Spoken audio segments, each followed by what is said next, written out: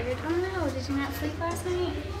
Well, I did sleep, but well, I usually go to bed at 8:30, but tonight, I went to bed at 11. Are you watching some TV show? No? What were you doing? Why did you stay up so late? Well, I was on my computer, and I had to walk the dog a lot, and so I had to finish that up. Alright, well I promise I won't keep you long. Okay. So today we are going to be learning about 2 new strategies to use when we're reading. The strategies are called previewing the text and get the gist. Okay? We're going to start with the previewing the text strategy, which is done before reading. So we're just going to look at the article, the pictures, the title, and try to determine some clues and make a plan for reading. Okay? Okay. So the first thing we're going to do is look at some words, some vocabulary words that may be difficult for you to understand or you may already know. The first word we're going to look at is maneuvering. Do you know what it means to maneuver something? No. It means to like shift it or get around it. When I was reading the word, I kind of thought like someone was moving something. Yeah, so like if I dropped a pencil on the ground, I would maneuver around the desk to get it. To move around. Yeah, so like move around, pick it up. And the next word we're going to look at is contemplating. Contemplating? Yes, do you know what it means to contemplate something? It kind of sounds like concentrate. Kinda, that's right. It means to really think about and debate over something before you make a decision. So before I decided what I was going to wear today, I was really contemplating on everything in my closet. The last word we're going to look at is right here. It's called, it is distraught. Do you know what it means to be distraught?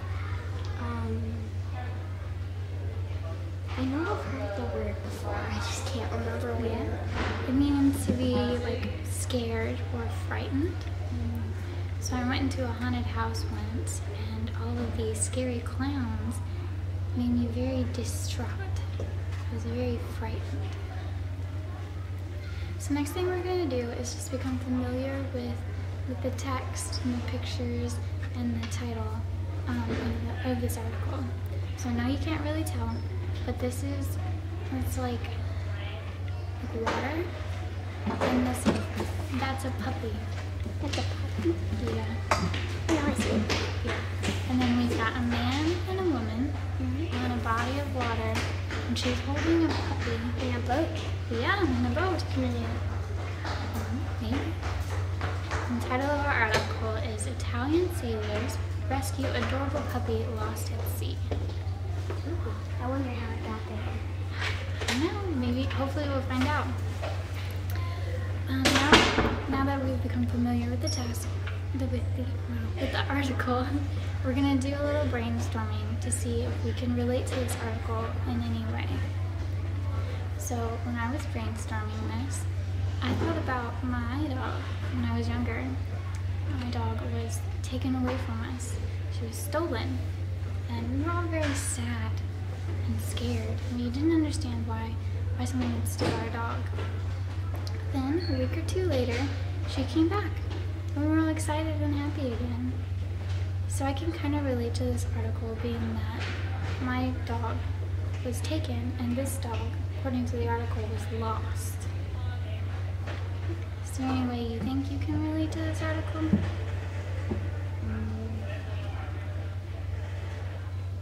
You guys go out on the boat? Or do you have a dog? I have a dog. You do? What's your dog's name?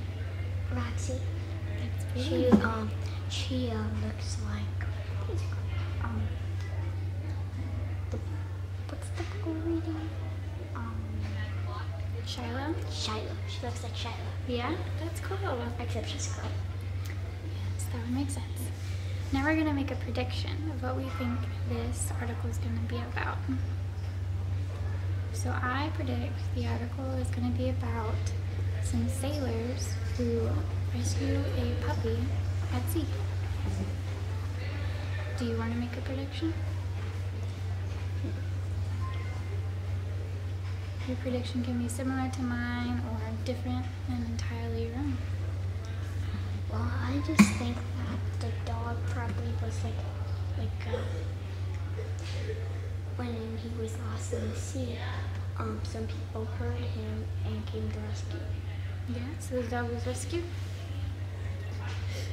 So based on my prediction, we're going to set a purpose for reading this article today. So, Purpose? Purpose, yeah. So why we're going to read it. So we're reading this article today to kind of determine what happened to the puppy, why it was lost, and how it became lost. And hopefully the article will answer that for us. Our next strategy is called Get the Gist. Which is Get the Gist. What's that? I'm going to tell you. So this strategy is done during reading, and we're gonna use it to help us to make sure we understand what's going on in the article from paragraph to paragraph. So before we move on to this, do you have any questions? I don't really have any questions. I just know that sometimes when I'm reading and then I have to go back to do questions, sometimes I might forget what it's trying to tell me. It's a little hard to understand sometimes. Yeah, and hopefully this strategy will help you with that. So with doing this strategy, we're going to read each paragraph, 1, 2, 3, one at a time. And there are 3 steps. First step is to determine the most important person or thing in the paragraph. The second is determine the most important information about the person or thing in the paragraph. And the third is to summarize the paragraph based on step 1 and 2. So I'm going to read the first paragraph and then I'm going to model those steps for you. Okay. Alright. On October 24th, a group of sailors from the NYCC Savoia Yacht Club in Naples, Italy, were enjoying a beautiful day on the water when they noticed an animal swimming towards them. Upon getting closer, they realized it was a tiny puppy that was holding on for dear life in the freezing waters of the Gulf of Naples. Yes, that would be scary. Okay, so for step 1, the most important person or thing in this article, I think, is the dog. Share your work. Or I would say the group of sailors are most important. And the most important information I found about the group of sailors Is that they were RYCC Savior Yacht Club. I think that is important, but I think even more important than that, based on our title of our story and the pictures that we looked at, is the fact that they found a tiny puppy swimming in the freezing water when they were out on the boat. So to summarize this article based on those 2 pieces of information that I found, I would say that the sailors found a dog in the freezing cold water. Good job. I didn't even have to model that for you. Are you sure you haven't done this before? I don't think I have. You're very good at it. Alright, let's look at the next paragraph now. With some clever maneuvering, they managed to get close enough to the shivering animal and scoop it up. The rescuers took the puppy back to shore and were contemplating what to do with it when they heard it from its frantic owner.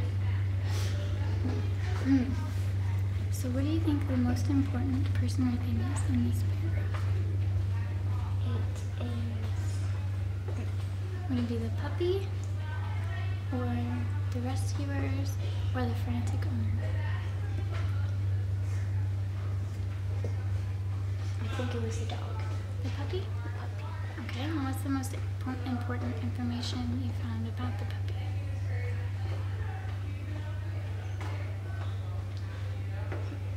And if we can't find any information about it, we can go back to step 1 and see if we can find another important person or thing.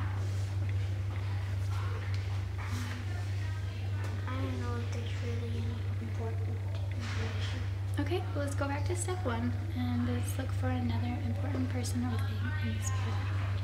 The rest. Okay? And what do you think the most important information about them is?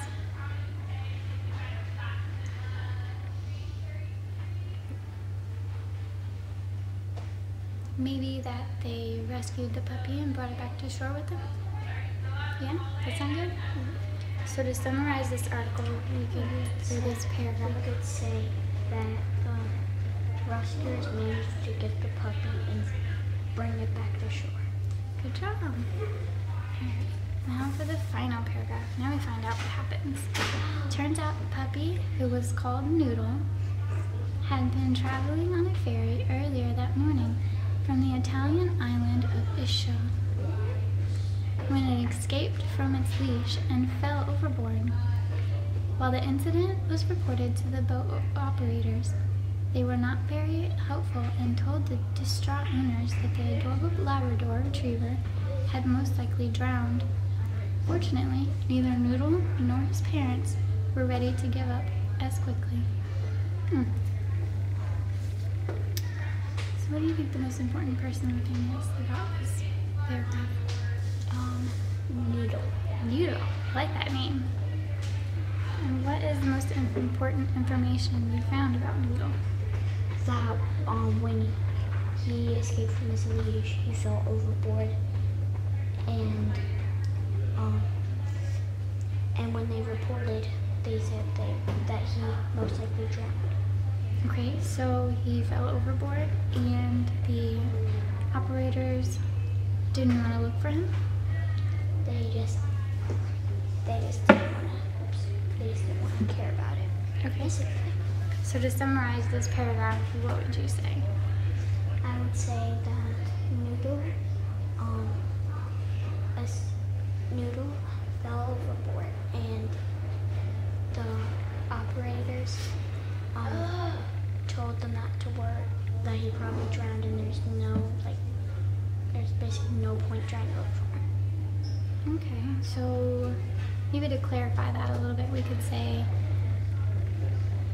Noodle fell overboard, but despite the operator's intuition, he wasn't ready to give up or drowned, and he got home safely. All right, wonderful. I think you've done this before. No, you were very good at it. So the purpose for doing this lesson today was to help us to kind of learn about the passage before we read it and figure out some key clues and ideas, and then to make sure that we understand what's going on in each paragraph before we move on, so that we understand the whole story when we get to the end. I don't know, that was kind of quick and easy. What didn't you think? Yeah? What's one thing you can tell me that you've learned today? Well, I learned how to basically break up the paragraph to help me understand what it's trying to tell me. Good job, that is awesome. I'm so proud of you. Thank you for your help. You can go back inside now.